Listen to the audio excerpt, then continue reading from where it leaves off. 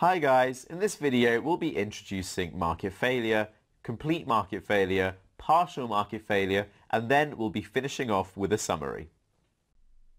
Okay, so to start off our discussion with market failure, we're going to think about what makes a market work. And we know that the price mechanism is the underpinning of a market, where the use of market forces to allocate resources in order to solve the economic problem of scarcity. So it's this omnipotent, invisible hand that we talked about before, that Adam Smith posited, where it is the market forces that are going to lead to the most efficient allocation of resources possible, and that's all done through the price mechanism, where the price mechanism is sending out signals to the market and our economic agents are adjusting their behavior as such. However, we're going to have to consider the fact that sometimes the price mechanism may sometimes perform unsatisfactorily and fail to allocate resources efficiently. So suppose that we have a market here and we have all of the goods in one market are being allocated to just one firm,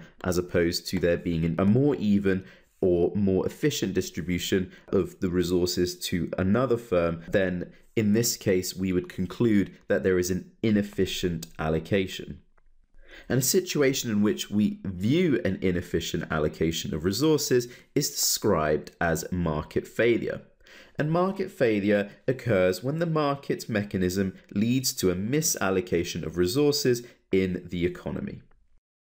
Now, market failure means that society could have been better off if resources were allocated in a different way. So it's almost as if they were allocated in the way that the market should have been. So in this instance, with our example of our resources that are being distributed by the market into our firms, in this case, this distribution of our resources to the firms is the most efficient allocation, and therefore we are not experiencing the market failure in the previous example. So market failure means that resources in an economy could have been used in a more productive manner, which would have been more beneficial for society. And you can think about allocation and allocative efficiency that we saw with our PPF diagrams. And in general, we can conclude that market failure creates a welfare loss for society. And we'll explain some more ideas about welfare in later videos. Okay, so now we're going to begin to consider two types of market failure, and we're going to start with the most extreme case, which is complete market failure. So occasionally the market may fail to produce certain goods and services despite there being a demand for goods. So we've thought about how a market has demand and supply and how supply is meeting that demand. Suppose that demand does exist within a market. Complete market failure is the case where there is no supply to meet that demand. That's what we're going to be considering in this situation.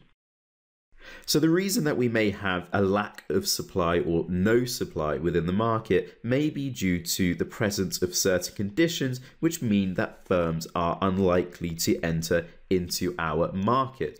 So we can imagine that there are some sort of barriers to entry for our firms to enter into the market. That means it is not feasible for these firms to do so. And when this occurs, when there is this barrier and firms are not entering into the market, this is called complete market failure.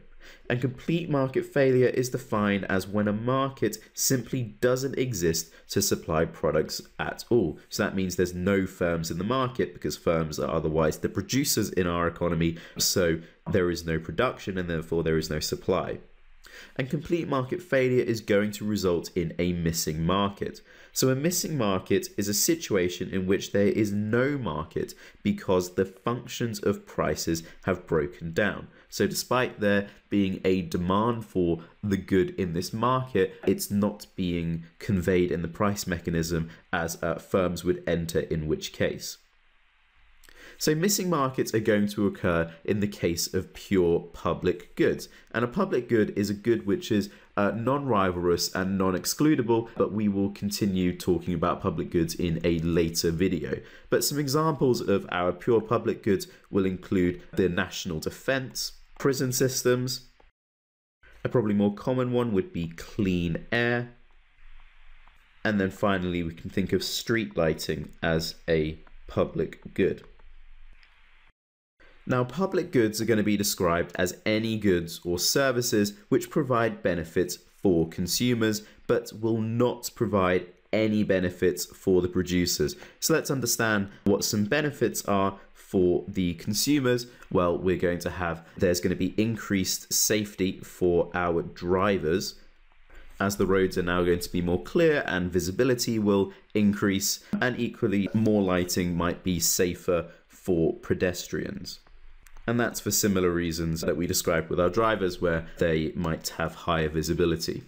But now let's think about what kind of benefits that a producer would get from street lighting. And quite honestly, there aren't. The firm doesn't benefit particularly from the increased safety for drivers or the increased safety for pedestrians. Instead, they are going to be dealing with, in the provision of our street lighting, the cost of production associated with providing street lighting. And equally, it's quite difficult to say to consumers that they are going to sell our light to us. And arguably, the benefits that a producer gains from their production is some sort of revenue stream or profit, but it's quite difficult for a provider of street lighting to sell light to the public or to consumers. It's not easy, and therefore unlikely that they ever will sell it, and therefore there are no profits made.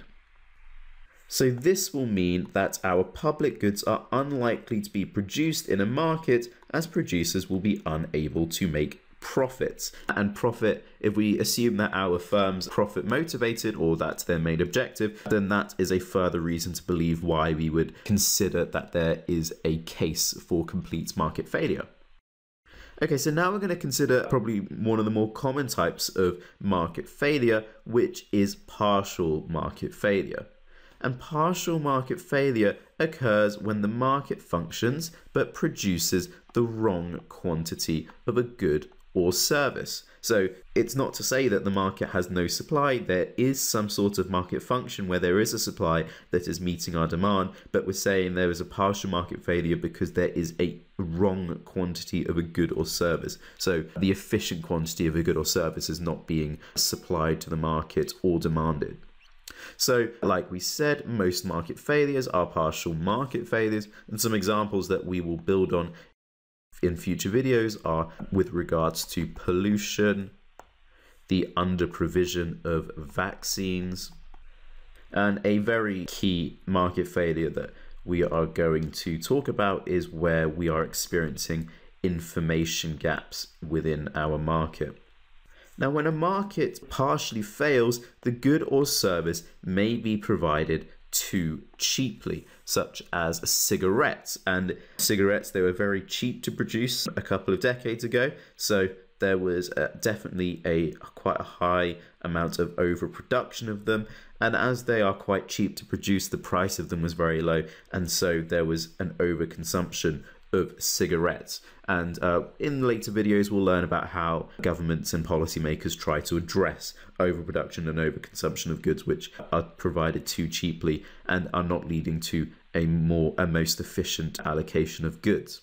Hey guys, I hope you enjoyed the video, and if you're looking for an amazing A-level economics resource, join me today in my series of engaging bite-sized video tutorials. Just click the SnapRevise smiley face, and together let's make A-level economics a walk in the park.